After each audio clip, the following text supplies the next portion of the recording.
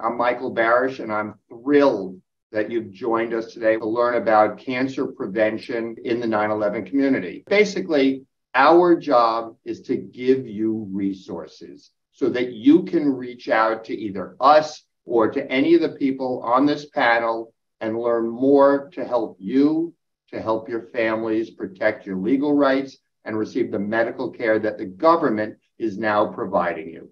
So having said that, I'll just quickly introduce everybody. Dr. Barron is with Lenox Hill at Northwell, and he's been with us on several other webinars, usually talking during Breast Cancer Awareness Month.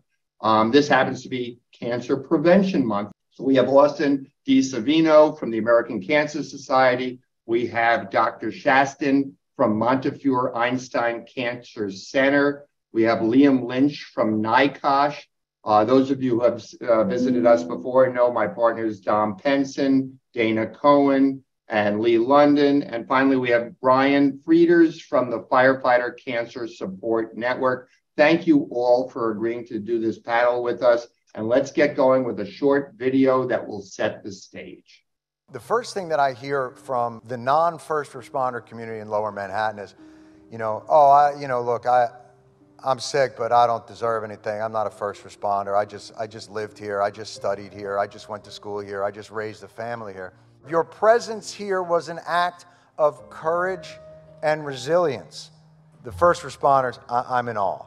But I also am in great awe of those who came back to a war-torn neighborhood that was clearly toxic. We knew it, but you stayed anyway, and you allowed this area to grow and to become the hub. But it's your courage and your resilience that brought this place back. So please, I urge you, access what you are owed. Over the last decade, we have all fought very hard so that everyone has access to the health care that they need. It is very important that every community member who lived anywhere south of Houston understands that you are covered. You are part of the group of people that have guaranteed health care if you have a 9/11 related disease. I was on my way to work when the first plane hit. I was working for Goldman Sachs. I actually worked for them for a total of 21 years. I always thought that those programs were geared for the firemen and the police officers, but I'm one of the victims of that. So we have taken on, with all of these advocates here, the task of trying to get everyone to understand that they have rights, and it is imperative that they sign up. It's also critical that we reach our students and our staff members, our teachers who were in the schools 18 years ago. One of the really surprising things about our research is that an event in 2001 can continue to have echoes 17 and 18 years later, such that it is as though never smokers are smoking 2 packs a day. Our law firm now represents over 25,000 people in the 9/11 community. The majority right now are first responders, but every single day we hear from more and more survivors because we're doing this outreach. Basically, to be entitled to compensation, you need to prove that you were below Canal Street or on the Fresh Kills landfill, either caught in the dust cloud on 9/11 or for 24 hours during the month of September 2001, or for 80 hours, which is just 2 full work weeks between 9/11 and May 30th of 2002.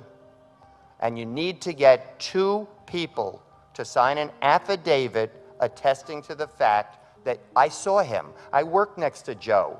I went to school next to Francis. That's all it takes. There's a reason why my firm takes all this so personally. I have 6 young people who work for me who have lost a parent or a spouse as a result of World Trade Center toxins. 9 people in my law firm, including me, are cancer survivors. The information you get from us is going to be compassionate, and it's our pleasure to help you.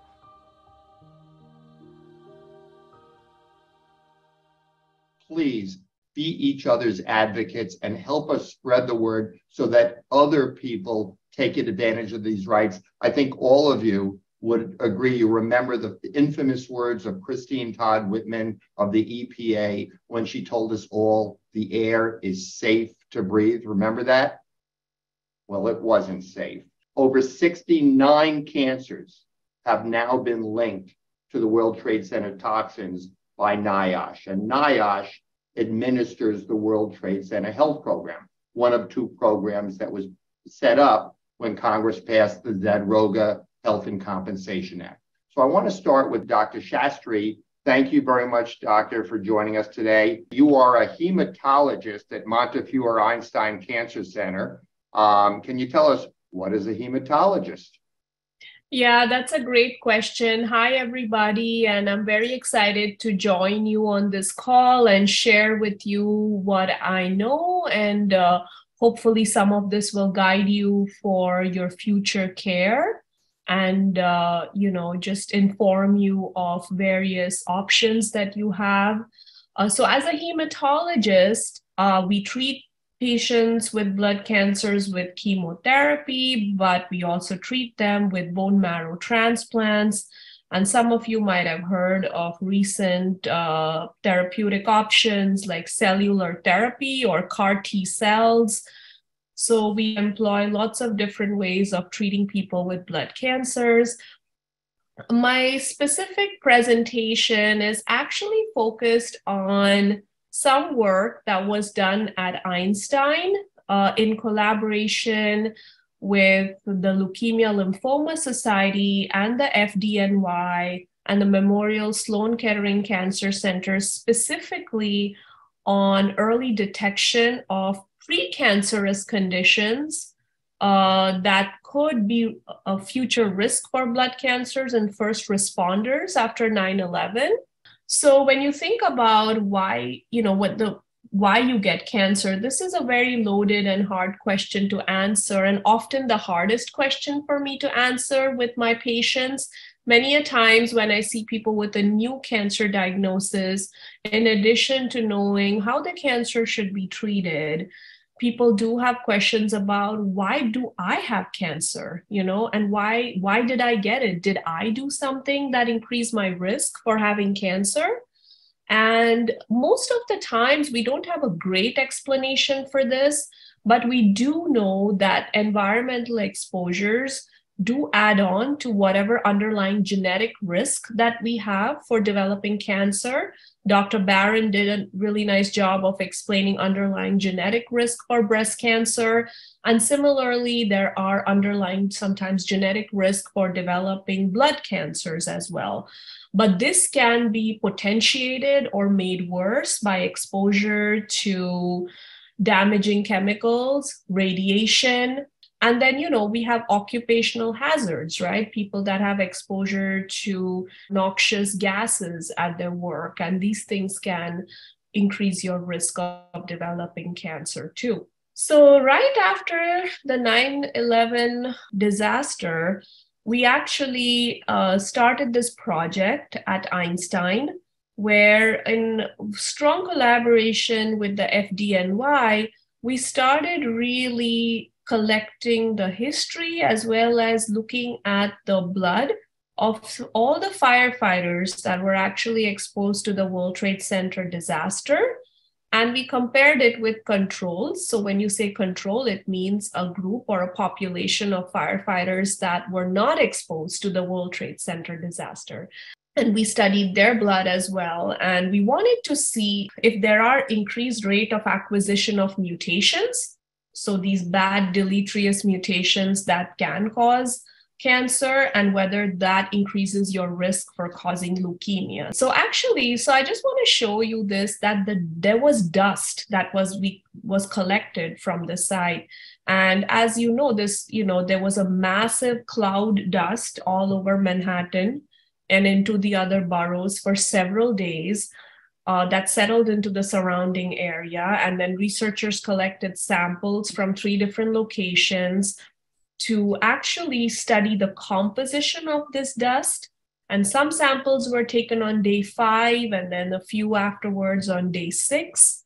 And when we analyzed the composition of this, it seemed like the dust that was collected from the World Trade Center was highly toxic. And if you look on the right side here, the schema shows you that it had so many different chemicals that we consider carcinogenic, pesticides, benzol containing compounds, PCBs, asbestos. So this was actually highly carcinogenic. So this was actually a publication in 2018 in JAMA Oncology, a prominent journal in the field that publishes original peer-reviewed articles in oncology. And this research actually showed that there is a blood cancer called multiple myeloma that we frequently treat. And the firefighters that were exposed to the 9/11 World Trade Center disaster actually had a higher rate of a precursor condition or a pre-disease condition to multiple myeloma that we call MGUS. So what does that mean? So this is basically something where we are able to pick up increased protein in the blood, but at that point, it hasn't become myeloma yet. So it gives us a chance to actually intervene and clinically follow these patients to see if and when they become at risk of developing myeloma, we can actually start treating them earlier rather than later. Sometimes when people develop myeloma and they present, they can have serious medical emergencies like kidney failure or very low blood counts. Very high protein levels that may cause other problems. So this is, in a way, we know that this is a precancerous condition that we found was kind of increased. So this is, again, just to show you that this particular study, did have a lot of press when it came out. And I think it kind of did awaken the general public to the fact that, yes, there could be blood cancers too that could develop after exposure to 9/11 or just toxic air quality, and that this is something to be cognizant of. So I just want to say thank you very much for your attention. And I went over some very basic things. I want to just reiterate that at this point, in terms of blood cancers, we do know that there could be preconditions or pre-disease conditions in the blood for people who are exposed to the 9/11 World Trade Center disaster. And these can be picked up with simple blood tests. And if people do want to check them out, they are easily available. You can talk to your doctor, or I'm more than happy to talk you through your risk or whatever you need to do.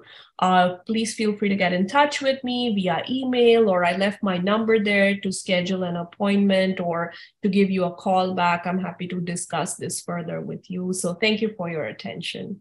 Dr. Shastri, thank you so much. The reason I wanted you and Dr. Barron on today's Cancer Prevention Month webinar is that the World Trade Center has published, or the health program has published, the most common cancers in the 9/11 community. Breast cancer is the third most common cancer, but fourth, fifth, and sixth are the blood cancers. Dr. Barron, thank you again for coming back. Now, I know your specialty is breast cancer, and so I'd like you to address that and assure people who have breast cancer it certainly is not a death sentence. Well, thank you, Michael. Unfortunately, breast cancer is still the leading cause of cancer in women, as you can see from this graph on the right-hand side. It's the most common cancer in women, whereas in men, prostate cancer is the most common. So each year, there's about close to 300,000 women diagnosed with breast cancer. Fortunately, we cure most of them with it. Unfortunately, about 40,000 go on to die of the disease. Lung cancer is still the leading cause of cancer-related death in men and women. So there are a number of risk factors you can change. For example, we know that alcohol, even a small amount, increases your risk of breast cancer. The recommendation is try to limit it to one drink a day, if not less. Body fat, even modest weight loss reduces the risk. Those who are physically active will have a reduced risk of breast cancer. Interestingly, there's also really good data that if you exercise regularly and you're diagnosed with breast cancer, you have a better survival. So even if you start exercising after you're diagnosed, so that's an important thing. Diet, 20% lower risk of death from breast cancer in those of the balanced low-fat diet groups. So it's all the same things you're hearing about with heart disease, also lowers your risk of breast cancer. Also, those who went on combined hormone therapy for many years for menopause have a slightly higher chance of getting breast cancer. There are a number of factors you can't change. Obviously, being a woman increases your risk the most. Basically, 1 out of 12 women will develop breast cancer at some point in their life. The risk increases as you get older. Unfortunately, I've seen a number of people recently in their 20s and 30s with breast cancer, so you can develop it at a young age. Those with dense breast tissue have a higher risk of developing breast cancer. Early menses, late menopause, things, again, you can't really impact. If you had a prior biopsy that shows something called atypia, those have a higher chance of getting breast cancer, and I'll touch on that in a few minutes. If you've had prior radiation to the chest for other types of cancer, such as Hodgkin's disease, non-Hodgkin's lymphoma, those patients have a higher chance of getting breast cancer. And obviously, a family history of breast cancer increases your risk. Interestingly, you don't have to have a family history of breast cancer to get breast cancer. Many a patient I have gets diagnosed, and they're kind of upset that they don't have a family history. How could they get it? They certainly still can. And a thing you also, many of you know about, is the genetics of breast cancer is talked about a lot these days. So this shows that mammography, you may hear some controversy periodically about the benefits of screening mammography. These are women with average risk, no family history, no other risk factors. But it's clearly been shown by the American Cancer Society that mammography reduces the risk of dying of breast cancer, which has happened in the late 1980s. There was a big spurt, people getting mammograms. And as you can see, we saved anywhere from 380 to 600,000 lives with mammography. So it was a 42% reduction in death from breast cancer. So it's a big benefit to mammography. So in summary, breast cancer is the most commonly diagnosed cancer in women, but mortality rate is definitely dropping. While some factors can increase the risk of breast cancer, some can't be changed, many can be. We've made major strides in our knowledge about the cancer genetics, as you heard about, and screening mammography definitely saves lives. Thank you. Dr. Barron, every time I listen to you, I learn more and more. We got a question, and it lines up perfectly with what the theme of today is, which is Cancer Prevention Month. So many women, so many men miss their annual doctor appointments because of COVID. Not only 1 year, but 2 years. And I was wondering, did you see a lot of women miss their mammographies? Oh, yeah. There was a lot of strong data that the patients were not coming back for mammography, and we definitely saw a bump up in patients who, when they were coming in, had node-positive disease, had more aggressive cancers. Luckily, we're kind of back to baseline now. It seems like most patients are coming back and getting their screening test done. I mean, we saw that with our clients who didn't go for their annual skin exams and their annual prostate exams as well. Don't miss your annual exams. Dr. Shatri, I don't know if you have heard this. We were honored to represent Detective James Zadroga. He died of pulmonary fibrosis at the age of 34. When they did an autopsy, they found in his lung tissue ground glass, asbestos, chromium, lead, benzene. These are all known carcinogens. And this leads me to our next guest, Brian Frieders. Chief, would you tell us, was it limited just to New York City firefighters? No, and thank you very much for having me on today. My name is Brian Frieders. I'm the retired fire chief from the city of Pasadena, California Fire Department. I joined the Firefighter Cancer Support Network at its inception in 2005. The first thing I just want to say is, thank you, Dr. Barron. Thank you, Dr. Shastri, because, the information you provided is so relevant. I saw a message in the chat about what does this have to do with 9/11. It has everything to do with 9/11. The information that you're receiving from these physicians is going to help you understand changes in your body that you may not otherwise have noticed. It may assist you in being an advocate for your healthcare. And Michael, I know you'll agree that some physicians don't really understand the implications of those that were exposed to the 9/11 toxins in and around that area.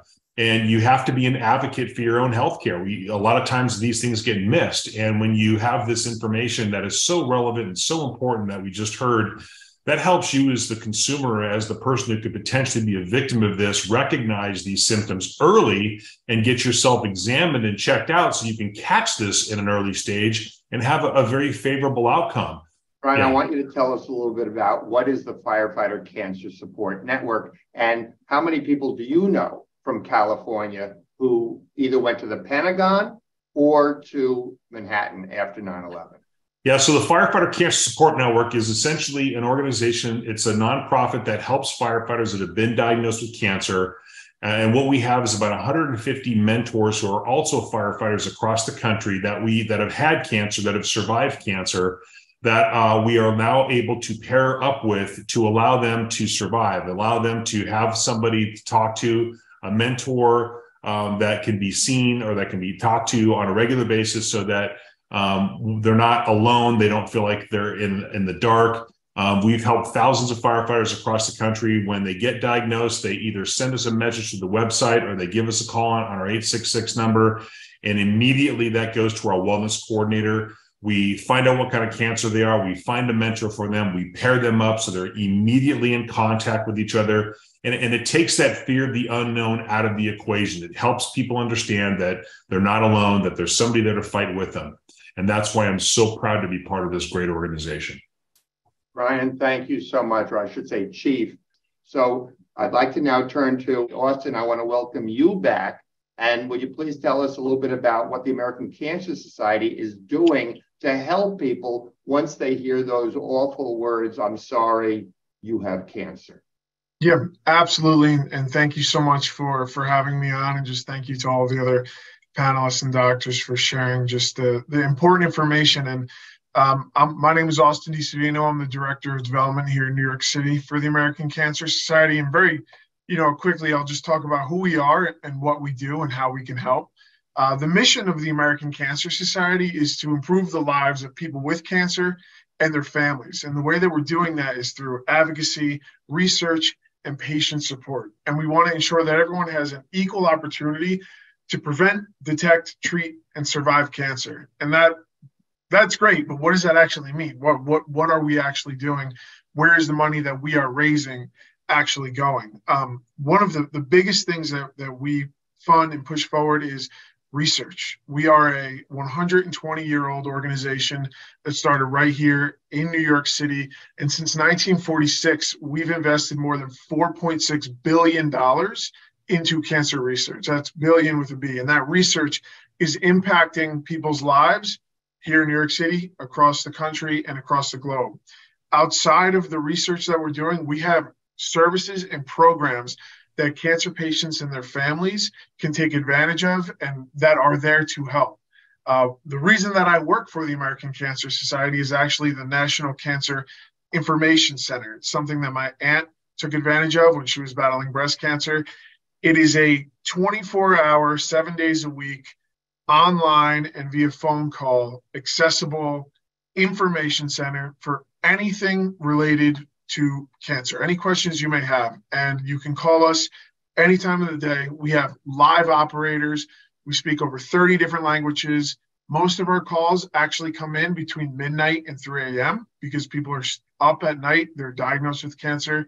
They don't know what to do. They don't know where to turn. One of the services we provide is free lodging. If you're like me, I work in New York City. I don't live in New York City. I live in New Jersey. If I had to go to Manhattan every single day for treatment for a couple months, I'm paying for transportation, I'm paying for hotel, I'm paying for all these different things. We have over 30 Hope Lodges across the city. One of them right here on 32nd Street. And that is a place where cancer patients and one of their caregivers can stay for free as long as they need to. We have shuttles that go to the local cancer centers. That is one of the services we provide. In the vein of access to care, you may live close by to a great treatment center, but if you don't have a car or reliable transportation, that makes no difference. So we have a program called Road to Recovery, which is basically Uber for cancer patients, where you can call us and we will give you free rides to cancer treatment to make sure that you can get there and get the care that you need. We can connect you to support groups. We have access to help connect to whether it's free or discounted wigs or mastectomy products. There's a lot of different things. I could probably talk for the next 5 hours about everything that American Cancer Society can do. But if you do have questions, if you're newly diagnosed, if you have a loved one going through cancer, we are here to help. 1-800-227-2345. That's 24 hours a day, 7 days a week. Call us for any type of thing. If we can help you, we will find someone that can. Austin, thank you. I have to tell you, my partners and I visited the Hope Lodge on 37th Street? Yeah, 32nd, yeah. And we were blown away by the compassion and the care that the people who work there showed to all the patients. And it's our pleasure to support your wonderful work. So let's move on now to some of the benefits that the government created. So I'd like to start with Liam Lynch of NICOSH. Liam, thank you again for joining us. Tell us a little bit about NICOSH and the World Trade Center Health Program.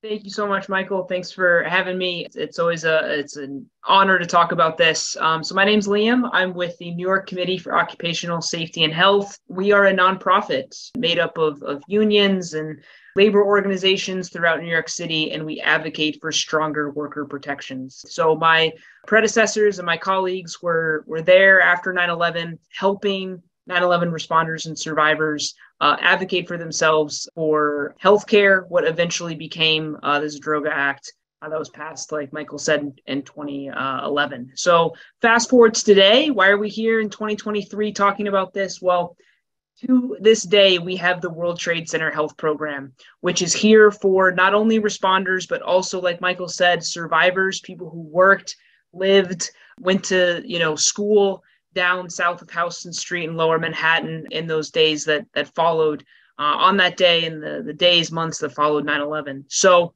we know that there are over 100 different illnesses connected to exposure to that deadly dust. So the World Trade Center Health Program is going to have specialized doctors who are knowledgeable in treating 9/11 patients. And so the health program offers an annual medical monitoring for responders.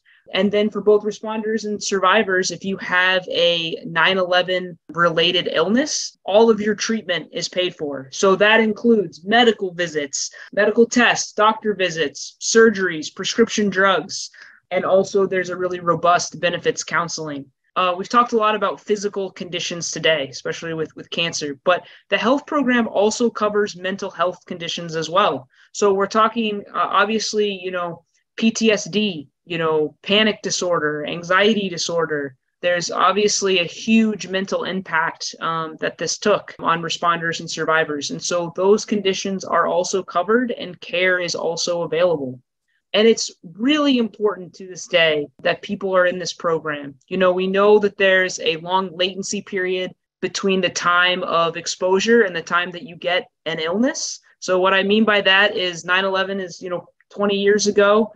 You could be exposed then, but you may not develop a condition related to your exposure 20, 30, even 40 years down the line. So it's better to get the care that you need, get the medical monitoring, to make sure that everything is good. And God forbid, if something's not good, that you have the care by specialized doctors. So this is a really, really great program. Please sign up. Please pass the word along. And I am here at NICOSH to help you with any enrollment assistance that you need. Thank you so much, Michael. Appreciate it.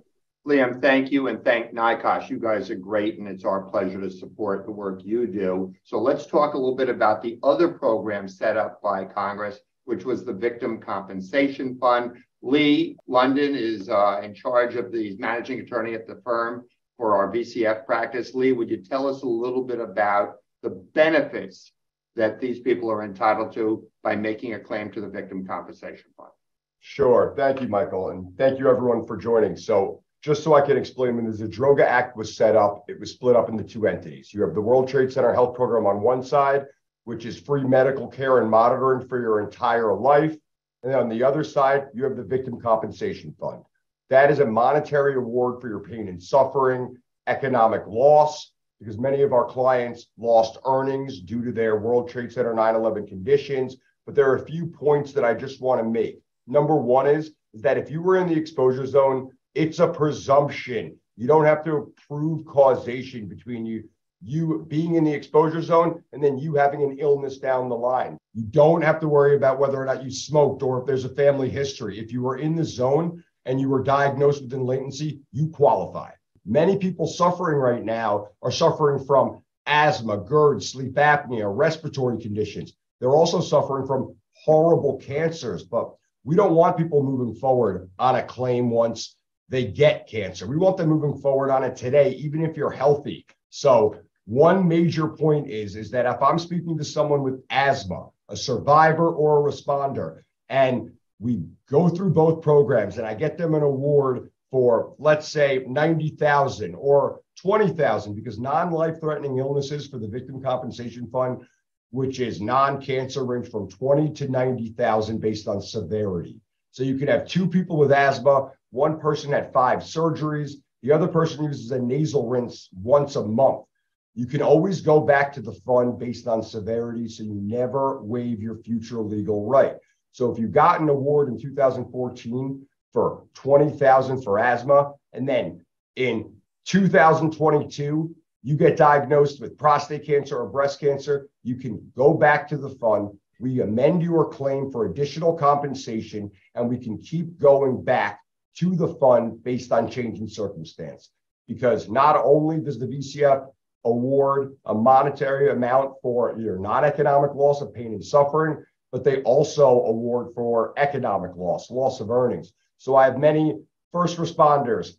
I have Goldman Sachs employees. I have many survivors that go out on private disabilities because their cancers forced them out of work, and you can make an economic loss claim. And I'd like to introduce Dana Cohen, who's co-manager of our family assistance team. Dana, tell us a little bit about what you do and what Dom does, and talk about the wrongful death cases that we're sadly seeing way too many of. Thank you, Michael. So the family assistance team for our firm was created to help families who lost someone to 9/11 illnesses. And the sad truth is we had to create a separate unit just to help families, because this is a very common occurrence. We lose clients every single day to cancers and to serious respiratory conditions, and we want to make sure that their families get the help that they need. The VCF will award pain and suffering awards, $250,000 in pain and suffering, in addition to whatever was awarded for the personal injury claim, $100,000 for each spouse, for each dependent as well. It will award a compensation for lost household services. It will reimburse all funeral costs, including burial, monument. So all of that the family has to pay for will be reimbursed, and it will award lost earnings for people who died before they finished out their work life.